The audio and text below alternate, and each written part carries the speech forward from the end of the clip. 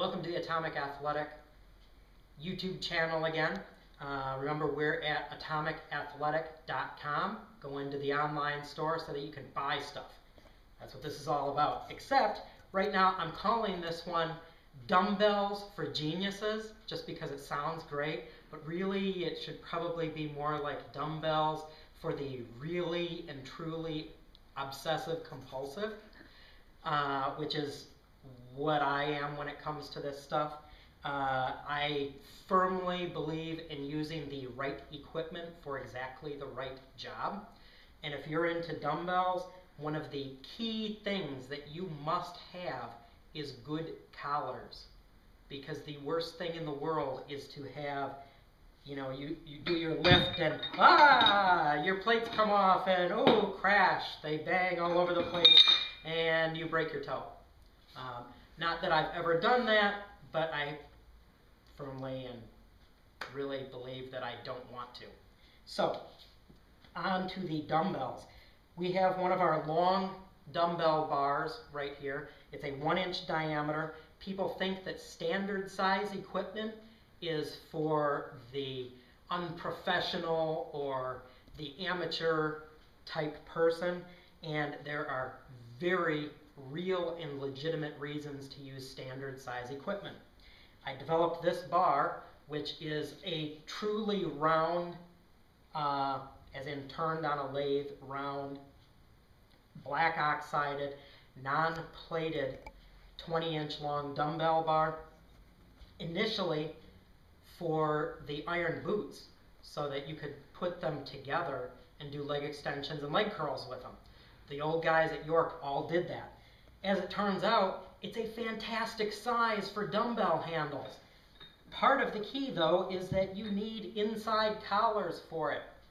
And that's a cool thing, because if you've got inside collars that are movable, you can change your hand width between your plates. I use our Allen collars here. In fact, I am using our set screw type Allen collars on the inside here, which is not something that we normally sell on our website separately, but it is something that we use on our Pro Style brass thick handle dumbbells and our Pro Style plate loading kettlebell handles. What we normally sell would be a wrenchless screw type collar. Now zoom in here and you will see what is called a wrenchless screw. You have the little bar that slides, and that is absolutely essential, because if you do not have the sliding bar, the little bar will hit your plates.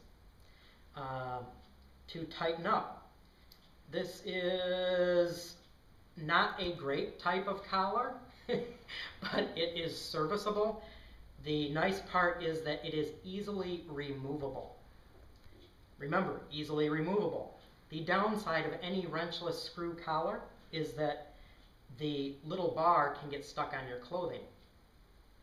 So, the variation on that, and this is a antique York one right here, is the screw type non-wrenchless screw collar, meaning you must have a wrench to tighten these down.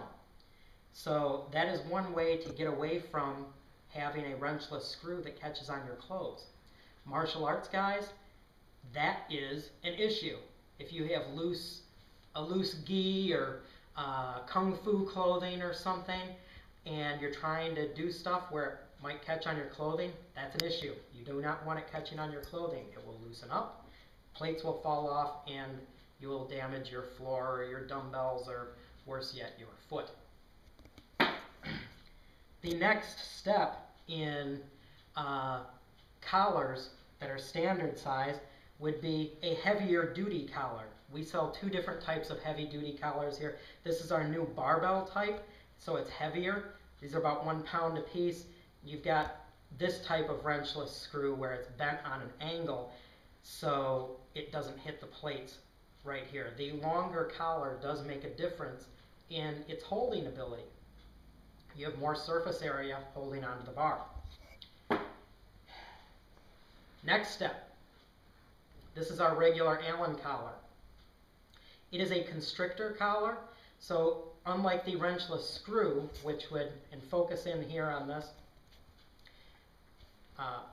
this is an Allen wrench, but I'm going to use it for illustration.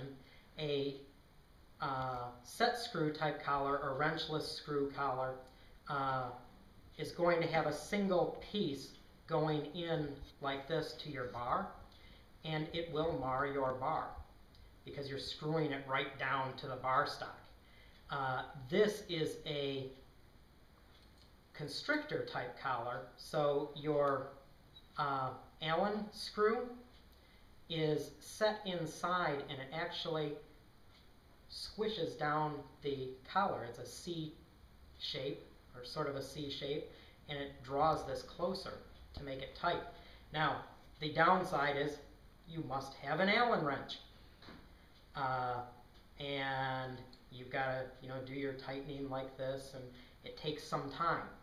The upside is it is very thin, takes up a lot less space on the bar, and it holds like crazy. Unless you pull out this Allen wrench, this baby's not coming off.